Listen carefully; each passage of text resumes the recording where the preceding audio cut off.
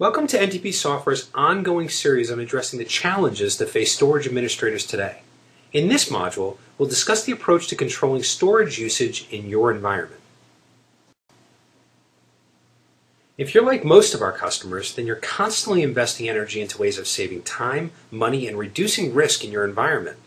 We share these same concerns and are committed to helping you achieve these goals. As you already know, the task of maintaining your storage infrastructure is extremely time-consuming, especially when you consider how much of that storage is inhabited by stale or duplicate data. Gartner Group has even identified that 20 to 40% of data being stored on most networks is junk, no business value at all. The cost of this junk continuously multiplies in your environment through network backups, file archival, and maintenance, leaving you with the additional expense of purchasing more storage before it's actually needed. And as a result of storing stale or duplicate data, you also run the risk of costly storage outages. One of the ways to reduce risk and accomplish your goal of saving time and money is by creating and enforcing quota policy.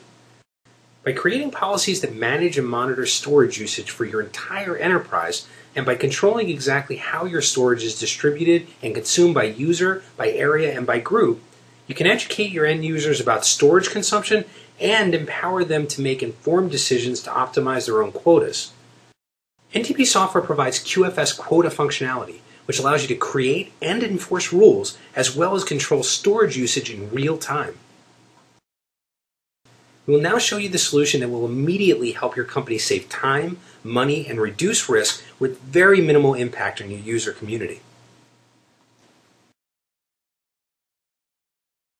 I'd like to demonstrate disk quotas as they're implemented by NTP Software QFS. Let's open up my computer and see that the user, W. Boyd in this case, has several shares available, the home directory as well as our marketing share.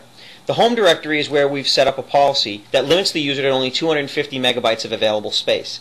With a disk quota in place, this user is limited to the amount of space they're allowed to copy to their home directory. In this case, there's lots of free space on the home directory, but this user has been limited to 250 megabytes. So even though they have full access to the drive, and there is plenty of extra space free, only 250 of it is available to this user. And we're enforcing that with what we call a hard quota policy. Hard quota policies are ones that actually prevent the user when they reach their limit. Soft quota policies are ones that only send the notifications when the user reaches their limit. Hard policies also send notifications as you configure them, but they also have that added benefit of stopping the user at that border. In order to demonstrate this, we already have W. Boyd's home directory very close to its limit. So when we try to copy this backup.zip file of about 11 megabytes, it will put them over, and they'll be prevented by QFS's policy.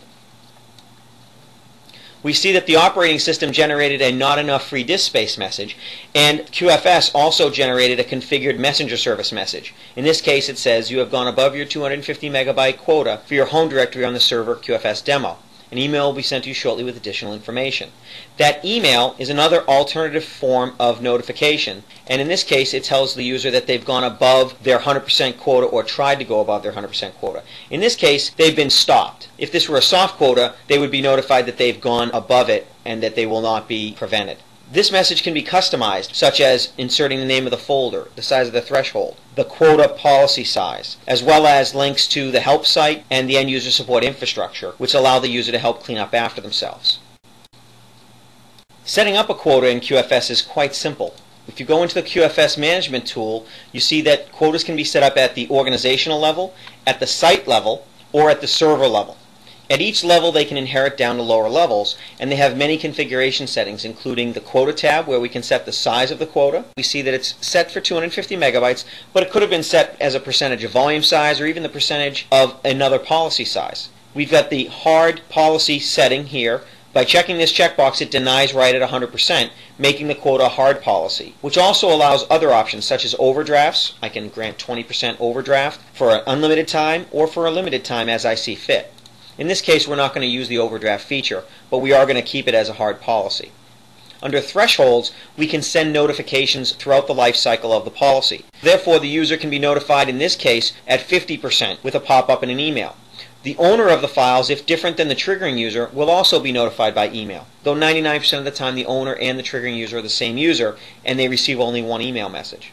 Other recipients can also be notified as they're configured here. That can be the help desk, the manager, the owner, supervisor, whoever you see fit on a policy-by-policy basis. This policy is also set to send a 90% notification to just other recipients, just to let the help desk know that this user is running out of space. And at 100%, as we demonstrated, the user gets a pop-up and an email, owner gets an email, and other recipients gets an email. If we dig into this notification in particular, we see that not only can we set which messages each user community gets, we can also set the exact messaging. So for triggering user, this is the pop-up text that we saw, with %L representing the size of the policy in megabytes and %S being the name of the server where the policy was enforced. These replacement text strings are very valuable because they allow you to customize the messaging to the user. We also can specify the directories where these policies apply, and our policies are multi-platform, so we support in the same policy NetApp, Windows, as well as EMC, Solera. Manage users and groups, I can specify all users or specific users from Active Directory or groups from Active Directory. Exempt users and groups, define groups that this policy does not apply to. These users would not get any notifications and would not be limited in any way by this policy, which is a very important feature for most of our customers. The other Recipients tab is where we specify who receives those other recipients' messages. In this case, it'll be the members of the Galactic Domains Help Desk group. And we also have delegated security at each level, so I can lock down policies using this interface or allow it to be open at all levels. So that's how quotas work in QFS, a very powerful tool that allows you to take the storage that users are using and control it in a finite way.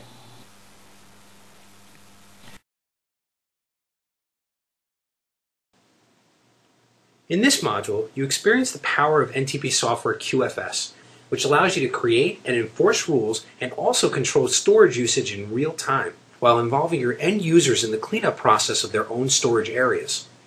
You know how much of the data in your storage environment is stale or duplicated, and how much you're affected by the cost of that data multiplying over and over. You're aware of the risk of storage outages that you may unknowingly face by not monitoring or controlling users' consumption, and how you can address and altogether avoid these issues using NTP Software QFS Quota functionality. Don't suffer with this problem any longer than you need to. Contact NTP Software to schedule a custom demo of our solutions. Join the thousands of companies that use NTP Software products to control and manage their storage environment.